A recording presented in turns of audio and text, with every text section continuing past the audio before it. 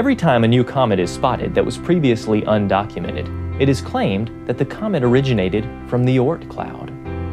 Articles, magazines, and scientific reports begin claiming that the comet left this proposed cloud tens of thousands of years ago and is just getting to our solar system. But what is the Oort Cloud? Supposedly, far beyond our solar system, there lies a mysterious, invisible area full of billions of comet nuclei, from which long-period comets are occasionally dispersed. This is needed for several reasons. One, to explain the extremely unpredictable path of some comets, and also to explain why there are still comets that have not been destroyed by the Sun. If we live in a relatively young, intelligently created universe, this isn't a problem.